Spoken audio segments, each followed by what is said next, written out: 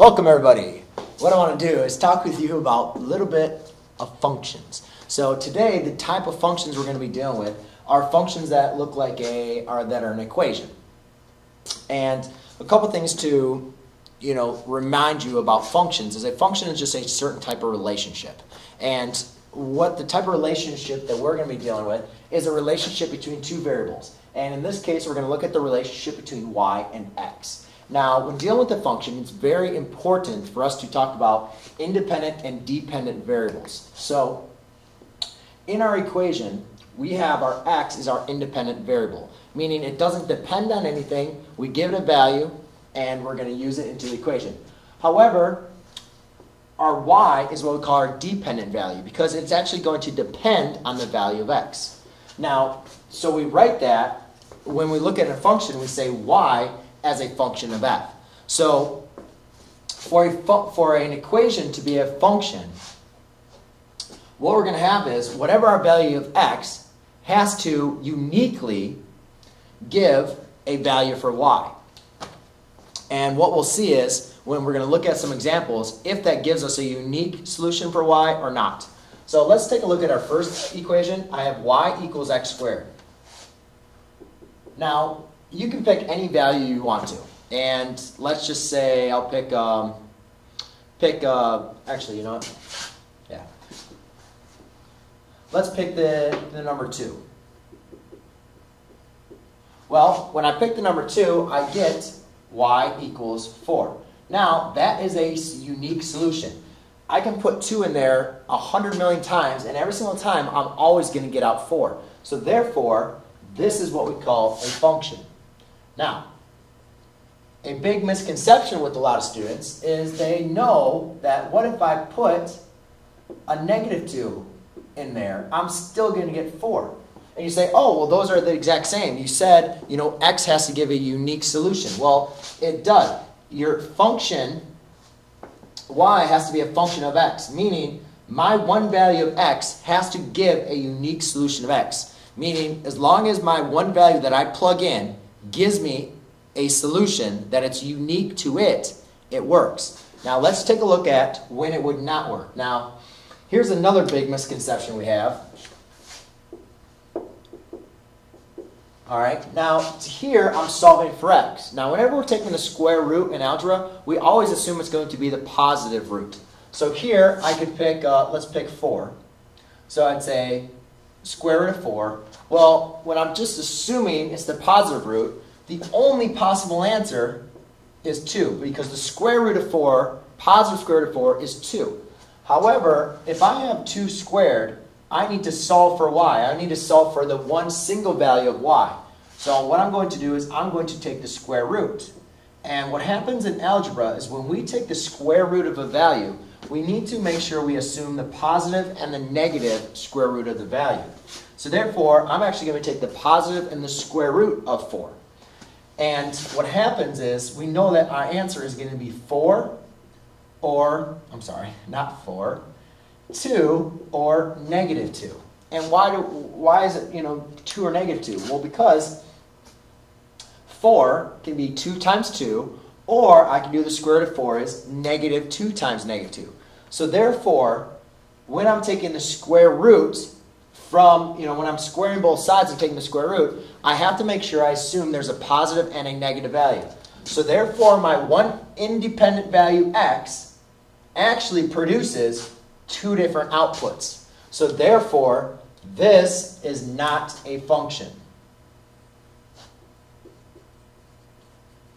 Now, that is going to work whenever you have to take the even root. It only works for even roots. It does not work for odd roots. But whenever you have to take the even root of both sides, that's going to happen, because an even root, you have to either multiply a negative times a negative to make it positive, or you could also multiply a positive times a positive. So therefore, there's 2 different answers to give you when you're a positive value for an even root. So let's go and take a look at a couple examples and see if we can determine if our equations are going to be functions. Now, to determine if equations are going to be functions, one thing we have to make sure we do is find our function at y as a function of x. So to do that, what I'm going to do is I want to solve for y.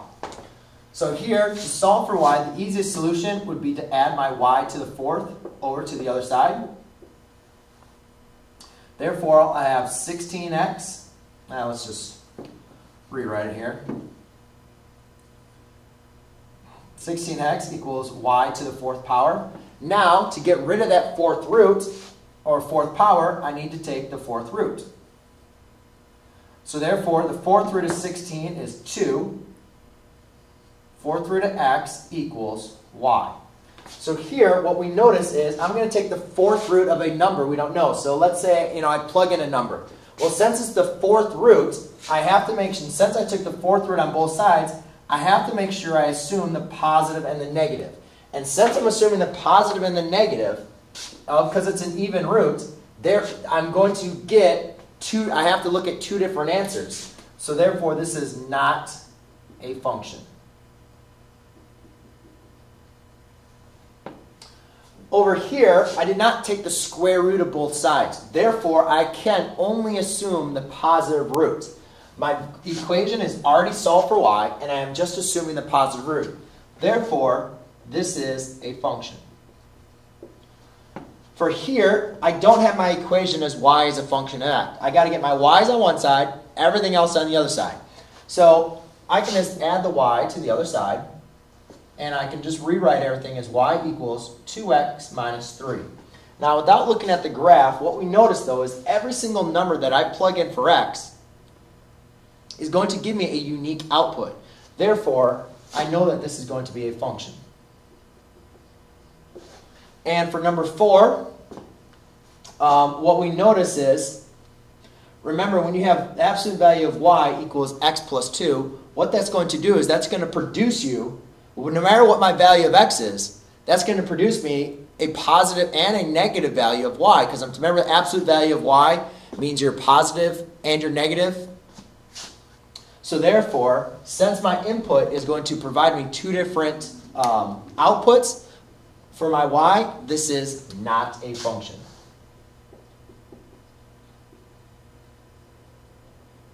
The other way I could write this, guys, is if we look at it, y equals x plus 2, and y equals a negative x plus 2.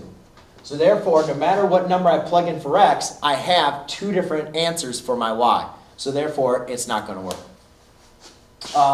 So what I'd like to do now is take a couple examples for you. I want to write them down. I'll give you guys some tips. I want you to write down my examples. Try them on your own. See if you can do them. And then I'll show you the answers here in just a second.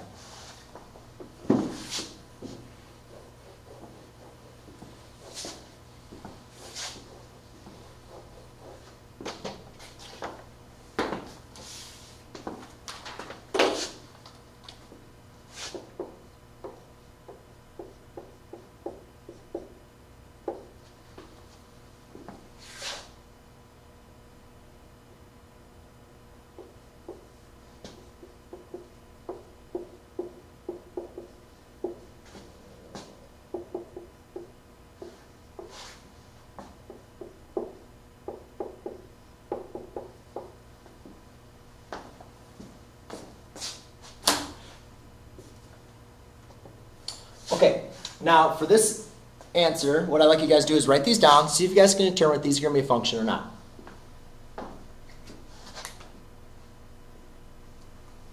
Okay, let's look at a couple tips that I want to go through on here. Remember, the main important thing is write this as y as a function of x. So make sure you solve for your value of y. Okay, solve for your value of y in each one of these functions. And then see if your x value gives you a unique y value.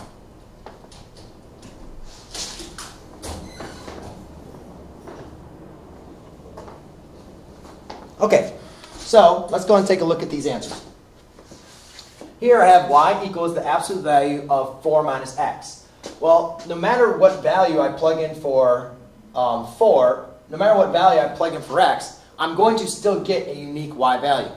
Therefore, this is going to be a function. Over here, for this function, what I need to do is first need to put it in terms of y as a function of x. So I need to solve for my value. I need to solve for my y. So I'm going to subtract this term, x minus 2 squared, on both sides. Therefore, I have y squared equals the negative x minus 2 squared. Now remember, to solve for y, I need to get rid of the square root. So I'm going to have to take the square root of both sides. And whenever we take the square root of both sides, we have to make sure we include the plus and the minus answer. Therefore, I am going to have a positive and a negative solution for my value of x. Therefore, this is not a function.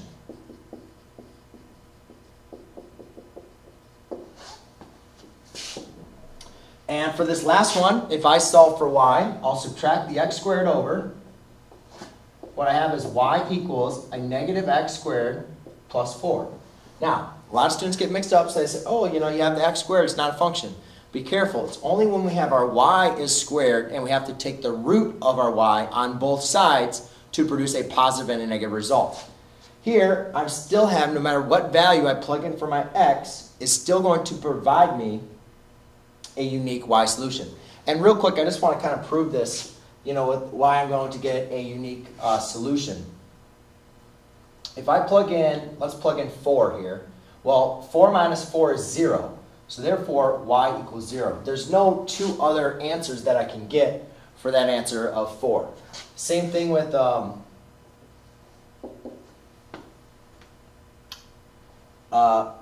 same thing if I picked in a 2, I'm going to have 4 minus 2 is going to give me 2. So therefore, y equals 2. I still have a unique answer for every x value that I pick. So anyways, that's a little review of functions and how to determine if an equation is a function or not.